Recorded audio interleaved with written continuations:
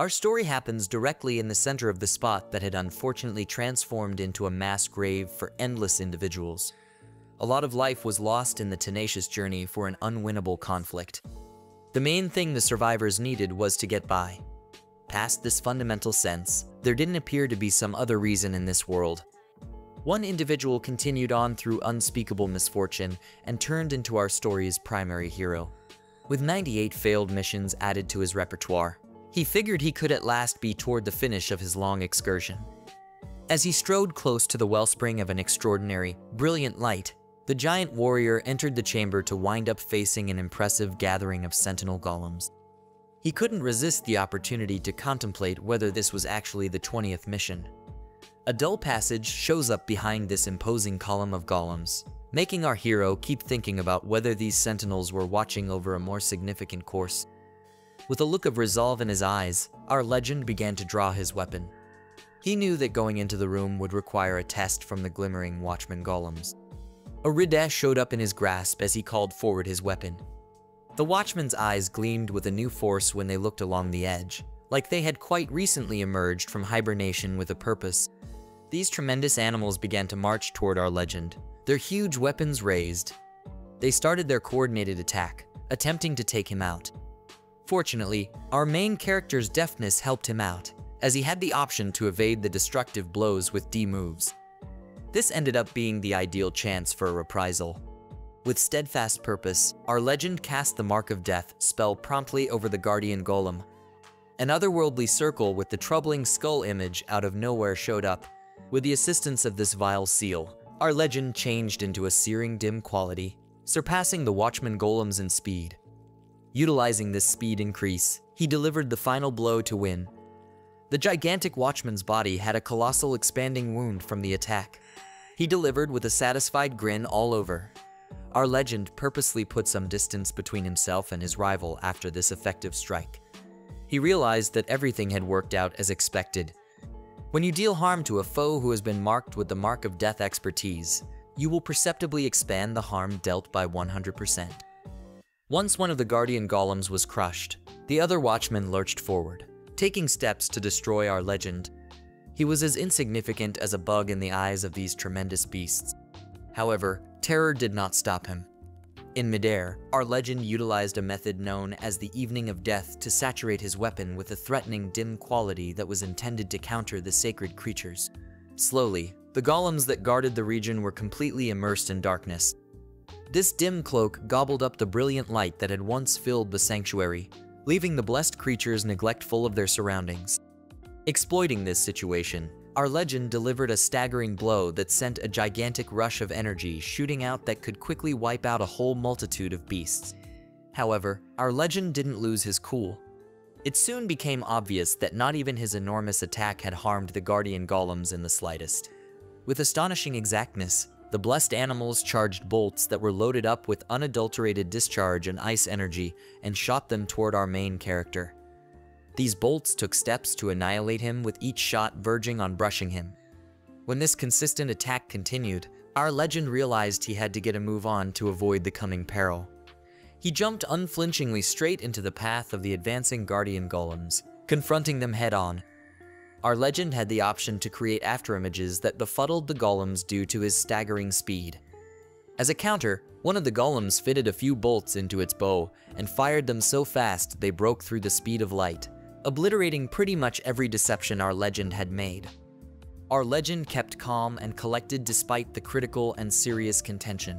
He even considered grinning and energetically insulting the watchman golem, saying that it would take more than simply their attacks to overcome him. However, his haughty look soon evaporated when a brilliant light appeared beneath him. Our legend discovered that an unexpected magic circle on the floor had laid out a trap that ensnared and completely immobilized him. By calling forth a tremendous mass of ice, the extraordinary speed he had flaunted around a few seconds earlier had vanished. Determined to get free, he gave it all that he had, slowly making the ice break.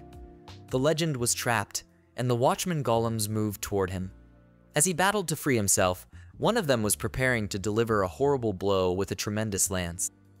The cracks got more noticeable, but the ice didn't give in. Then, as he utilized another expertise, Evening Glow Obliteration, our legend's eyes took on a profound dark red tint. He was liberated when a brilliant red light broke through the mass of ice trapping him. Our legend was freed by the attack, which also obliterated the Watchman Golem before him and unleashed the full power he had been holding back. Utilizing this ability also made his equipment change and improve, and he conceded that the conditions had nearly cost him. After investing a lot of significant effort fighting the Guardian Golems, our hero took the critical decision to end the contention with a single, wrecking blow. The showdown was about to reach its peak, as the dim, threatening quality around his SC turned out to be more volatile. The Watchman Golems readied their most powerful blows. Sensing that things were about to go crazy, weapons of mass destruction, bolts injected with strong energy, and seals were all prepared. Yet again, our legend fought back with a colossal forward step, gathering massive power to support his side strategy. Approaching the blow, our legend released his Evening Glow obliteration expertise, this time enhanced by a mind-boggling dark power. However, this time the Red Moon, a different expertise, boosted the powerful aura that surrounded him. Like the one that had loosened things up, the resulting cut had a much wider area of effect. The tremendous animals that had previously controlled the region were cut through like delicate butter, their bodies falling to the earth. As our hero landed, he was relieved to see that these formidable opponents had finally been defeated. He wandered further into this confounding area. As he pushed toward the room the watchman had been guarding, he felt something odd come over him and looked around. It seemed like another sanctuary, yet it felt surprisingly empty. He decided to approach the entryway at the far end, uncertain of what to do next.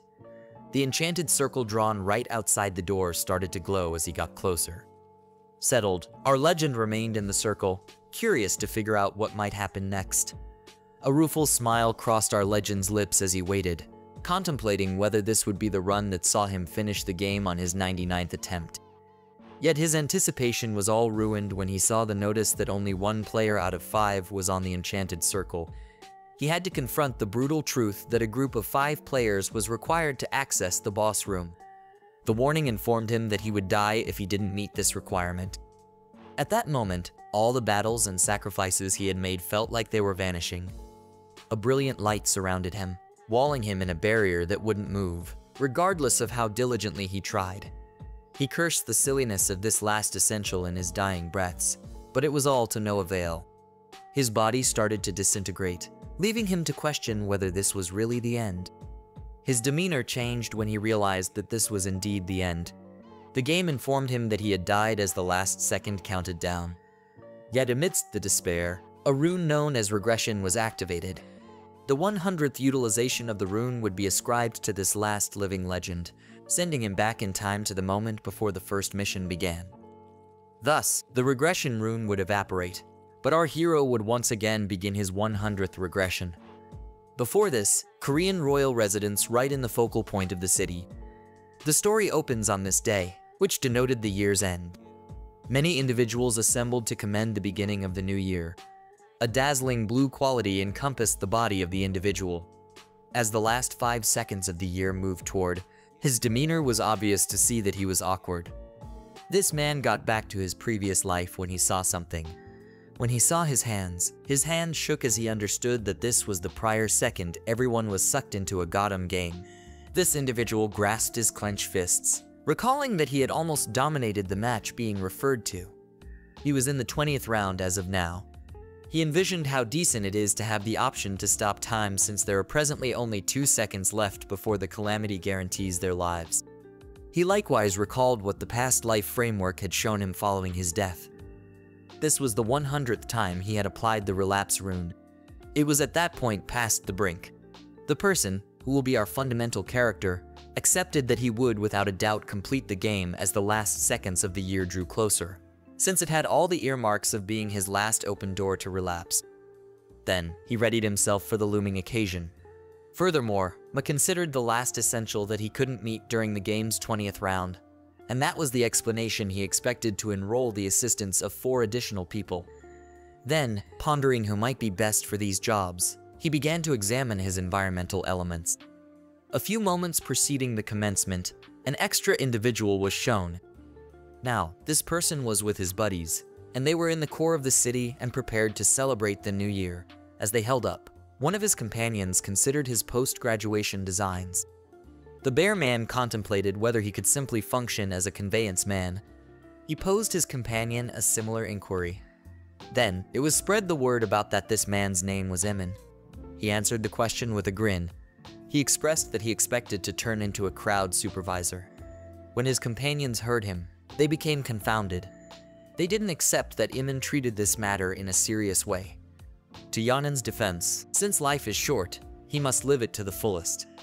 As these folks dealt with the way that they ought to keep away from Emin after graduation, a feeling of straightforwardness spread across their faces. Being connected with a hoodlum after that, the uncovered man was rarely great. He examined Yanin concerning what might befall his own bus following graduation. This question evoked a picture of a desperate and soon man in his viewpoints. Then, Emin giggled and said that he wouldn't surrender his van, not even subsequent to graduating. His companions joined in, light of the fact that they thought this was funny. This one even ventured to such an extreme as to say he could play with that person for whatever length of time he wanted. One of Yanin's companions revealed that he had quite recently seen the person. While they were talking about that van, RMC's body was overwhelmed in this splendid light. At a similar second, he relapsed back to his 100th opportunity in the similar 5 seconds. With a grin, Y acknowledged that his companion was right. However, something felt different as he fixed his look on the individual he had harassed all through their secondary school years. This confounded Emin. This man was not the similar transport he had realized. Mick now has a more assured demeanor all over, giving the feeling that he was more established. He even dared to give Emin a look. This individual proceeded to say that RMC was totally different from who he ordinarily was, since this was the first time RMC had acted in this manner. Human turned out to be extremely bothered. His companions mediated to stop him. Just as he was going to give him an example, they advised him that he would have numerous open doors later on, and that today was currently officially the principal day of the year. In the wake of hearing their comments, Yonin turned out to be more composed and chose to exonerate RMC for the day. Them four continued celebrating after that, trusting themselves to be adults. They likewise traded blissful New Year good tidings. Anyway, a voice that appeared to be strange unexpectedly showed up and said that individuals were captivating. The voice stated that, notwithstanding their obliviousness of their conditions, individuals thought for even a second to commend the new year. Since everybody had heard the perplexing voice, they endeavored to find its source. Then, there appeared a lofty animal with white wings and a white dress. This splendid light was likewise surrounding this one. Her voice had a similar quieting quality. This celestial-looking individual then smiled, entertained at how individuals were acting nowadays. She stated that, contrasted with different races, humans were the same as confined monkeys. The presence of this cryptic animal then excited every individual who had gathered in the focal point of the city. They even accepted she was excessively appealing, except for MC. That was no different for every one of them. When he saw the heavenly messenger, he accepted that she had at last emerged. Even after experiencing this scene multiple times, he kept on despising it. The holy messenger endeavored to control her chuckling, but she couldn't stop. She proceeded to state that, since they all had the advantage of being charmed by her appearance, they were all trash. The holy messenger proceeded to state that, since she didn't mean to be with them for a lengthy time frame, they ought to quit agonizing over these futile things. She was more captivated and grinned as she contemplated that, since these people could see her plainly, they must have the option to hear her well too. When part of the gang became ill of her snickering, he shouted at her and requested to know who she was. As a matter of fact, this person thought she was only cosplaying as a holy messenger. Mick didn't express anything while that person was complaining. The heavenly messenger smiled the same, but this time, she turned out to be extremely peaceful. Her face took on an evil demeanor as her eyes became red. She said this scene truly bothered me. The same person who had just been hollering at her had something happen to him. This one just rushed in the head. Standing close to him, the individual had blood all around his garments. His body began to shake too, and it took them a few seconds to realize what had actually happened. Then, there was an uproarious shout all through the area. Yon was among the folks who saw the episode and shouted, "What in the world was that?" The heavenly messenger has spoken, but her exquisite voice was gone this time. She then gave an admonition to all individuals, telling them not to ever try to talk nonchalantly to her strong self. She went on by saying that these individuals coming up short on power to represent any questions, they must likewise never act fiercely around her, or they will meet a similar end as the prior individual. The heavenly messenger proceeded to say that humankind as of now had a place with a far subpar race. As she kept on talking, when they got to the part where the heavenly messenger planned to explain to them why these things were occurring to them, now Herma could murmur. She declared to everybody that they would now play a game, proceeding, radiating a more joyful grin and energy. Consistently, on the one, their spirits will be taken to an alternate aspect to play a game for 20 rounds. She conveyed the possibility that right now people would only act in this manner. They would spend the next couple of long stretches of their lives focusing on completing the relegated responsibilities. They would be compensated and taken back to the real world in the event that they prevailed with regards to completing those journeys. A few people were confounded to hear this. They accepted that, after they completed the previously mentioned missions, their lives would be saved. Regardless of whether they could complete the journeys, not every person would have the privilege to endure. The heavenly messenger informed the people, guessing their thoughts, with a laugh. Hermic remained standing there while it turned out to be clear why just 50% of them were allowed to experience. The only individual with a created articulation was him. Everybody in his nearby area felt like their lives were going to end. The holy messenger proceeded to say that individuals ought not be too concerned, in light of the fact that she won't take them all. For this situation, RMC could see this was the 99th time he'd heard it. Then, it became clear that only individuals between the ages of 15 and 29 would be permitted to partake overall. As he was listening, RMC had the prospect that he had never imagined getting back to the same game more than once. One of the older individuals smiled and said he was protected. After hearing the news, individuals in the age bunch that was remembered for the game were then bothered by this action. He stated that it was practically identical to adding oil to a fire. Then, none of the men mediated to separate their contention.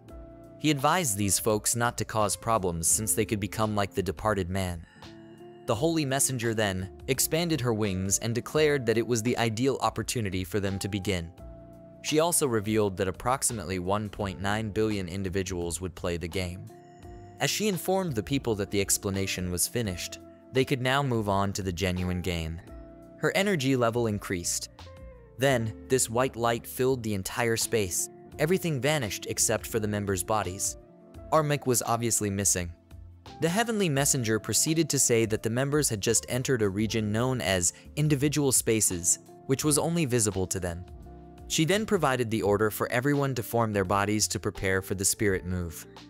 This particular face was like the way in which clients customize the characters that will show up in the game. They must make an educated decision since they only have one opportunity to do this.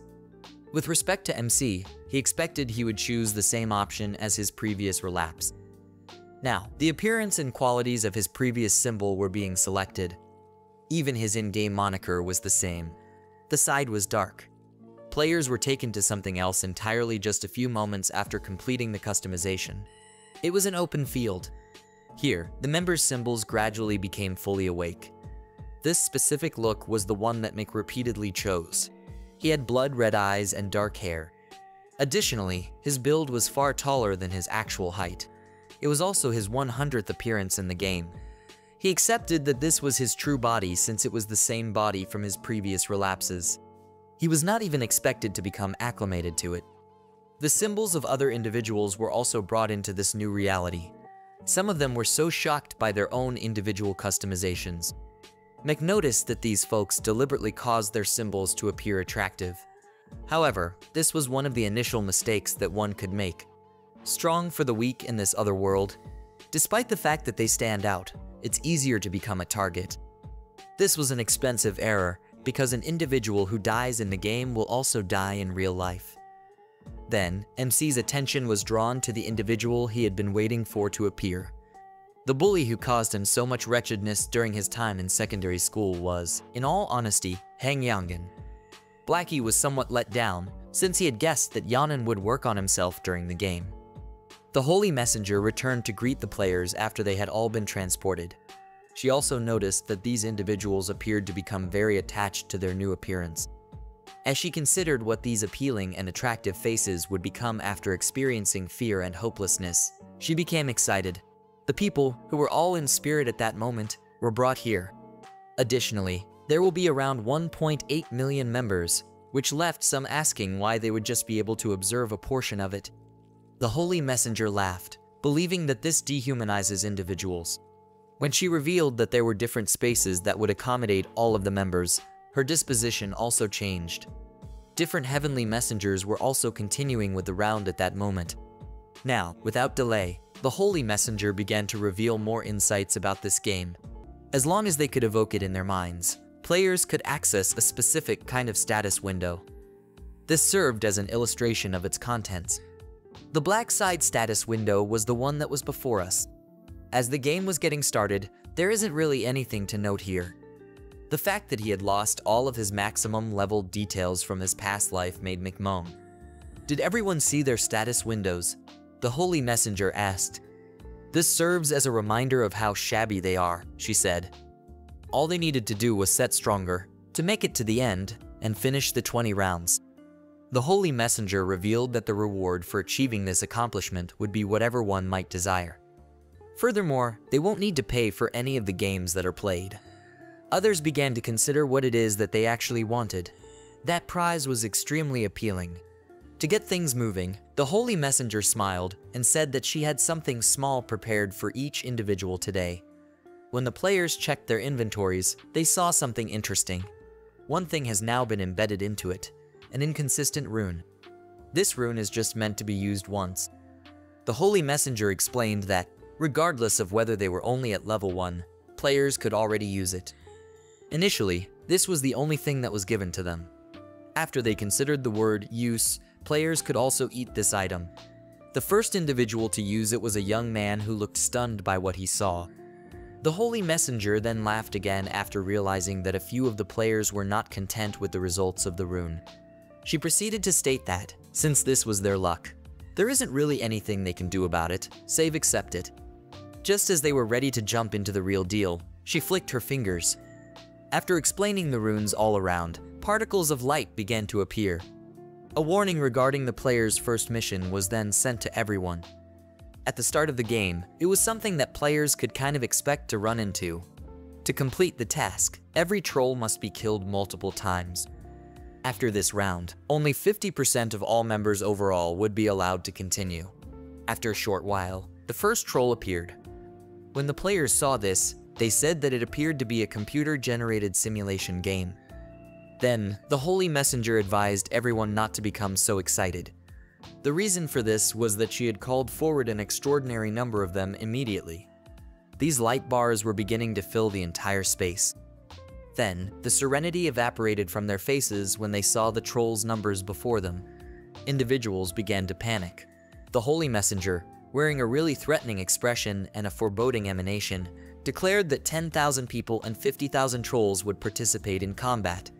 They planned to fight to the death. The troll swarm began pushing toward the people when the statement concluded. These beasts moved at an exceptionally quick speed. A few players were unsure of how to respond. Anyway, there were noticeable strides as most of them stepped back. Waxa dashed into the fight, showing definitely no fear. The people behind RMC began to consider what this person was thinking. The troll's clothing was essentially too blissful. Dangerous careless A's formed expression evaporated as the beast drew nearer, replaced by this deadly expression. RMC jumped toward the troll and kicked him hard.